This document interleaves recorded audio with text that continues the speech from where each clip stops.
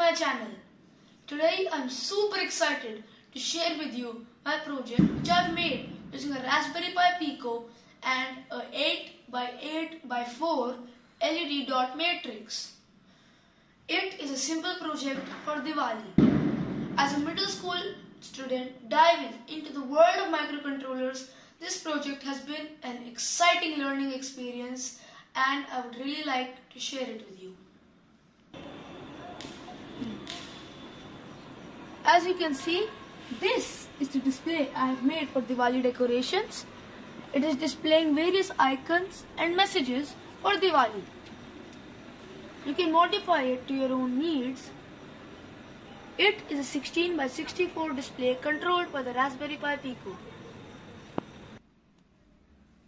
So, my family recently gifted me a Raspberry Pi Pico.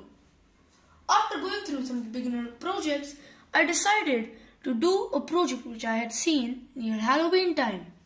It was called Petrifying Pico Pumpkins. I had found it on the Raspberry Pi news forum. It was originally done by kids of my age from a team at GurgleApps.com. I wondered if I could modify it for Diwali.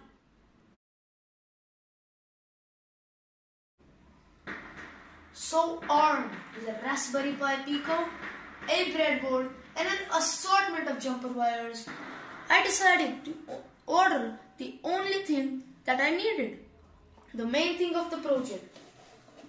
Some 8x32 LED matrix displays from Robo.in.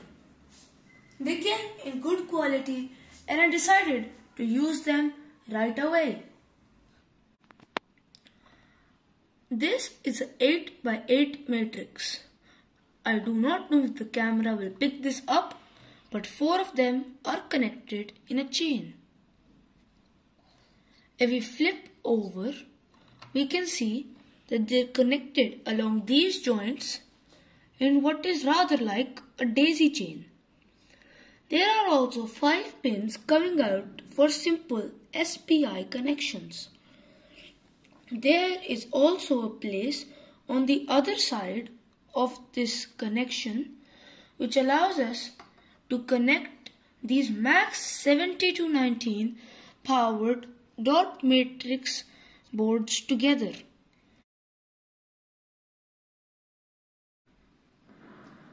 Before jumping straight into the project, I wanted to do some functional research on the board and get familiar with it.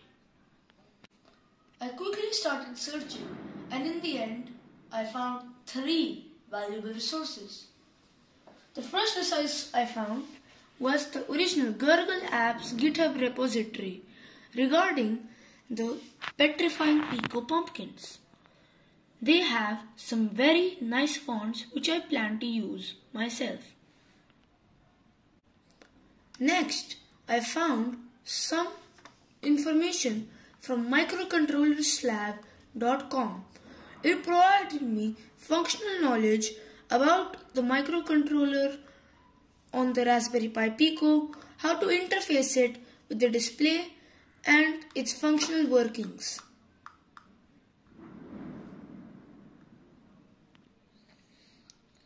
It contains some useful pin diagrams, some sample code, and it also gave me a pointer for my third resource.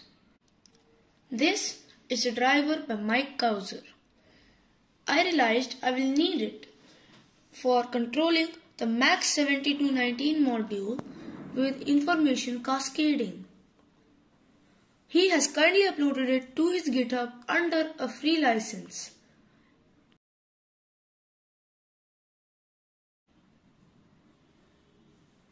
Now, let's talk about some challenges and how I overcame them.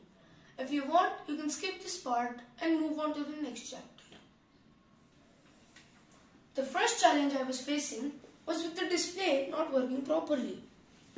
It was stopping at times and sometimes not even turning on. I looked it up and quickly found this pinout diagram. I was currently using 3 volts out but I should have been using 5 volts out or V bus at pin 40. It was a quick change. I just had to lift up the power and put it into pin 40. And now when I stop the code and restart it,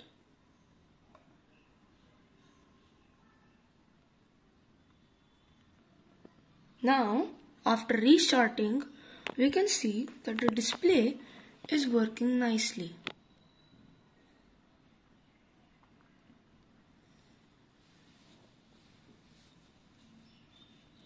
Now, with the basic text working on a single bar, I decided to entangle multiple bars together like this before soldering them. As soon as I put a connection between these two, with 2 bars connected and with power from my Raspberry Pi 400, you can see it is glitching out. There is also a low voltage warning on the computer screen. Hence, we have renamed the file main.py and are going to connect it to a power supply using a charger. Now, with the main file uploaded to the Pico and the Pico connected to the power supply, the display is working smoothly and properly.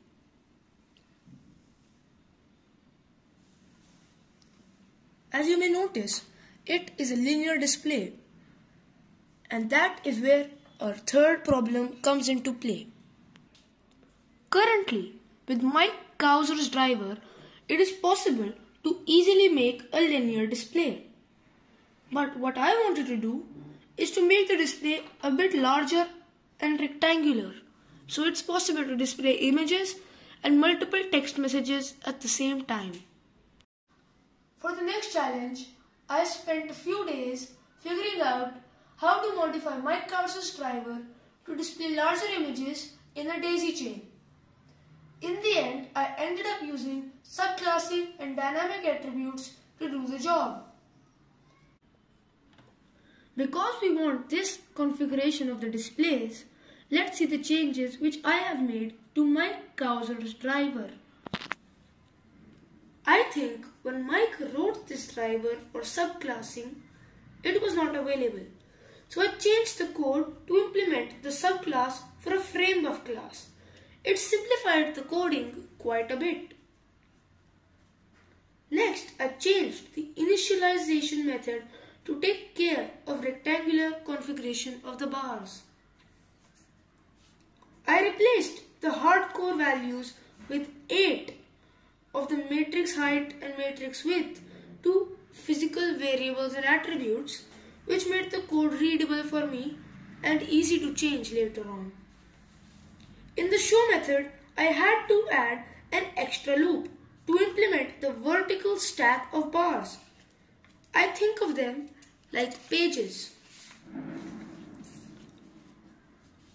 As you may be able to see, we are cross-referencing another library quite a bit. These are the images. Initially, I created quite a few of them by hand, but then I found a website. This is the image to byte array converter tool by Renzo Mishanti. It was extremely useful for this project. Instead of slowly creating byte arrays by hand and encoding them into hexadecimals and putting them in the code, I could simply put an image into this. It downscales the resolution and gave me a byte array which I could use. Just in case you do not like the website and want custom designs, you can use pen and paper, which is the slow method, like I did before finding the website. As you can see, I drew it on a pixelated grid and then encoded the hexadecimals by hand. This is the moment you have been waiting for, the final product.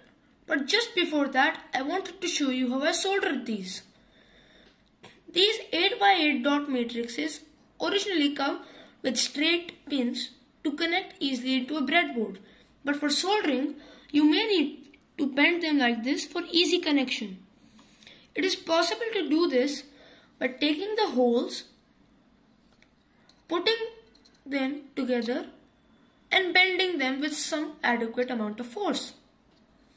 After that, after checking the connections to make sure that all of them align properly, you can put it in and solder them. I am using a fine tip iron and lead-free solder to solder these pins together. Be careful while soldering. Do not touch the soldering iron tip with your hands.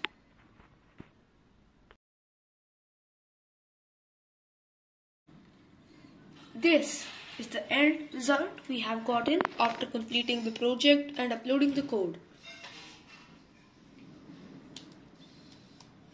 We have put some icons and some images.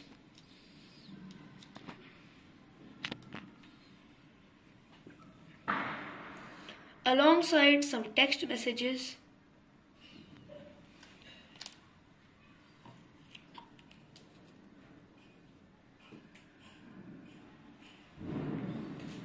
There is both horizontal scrolling and vertical scrolling available.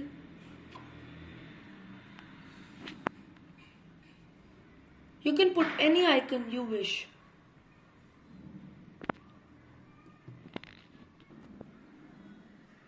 If you liked the project and would like to replicate it, I have uploaded all the files on GitHub. Thank you for watching.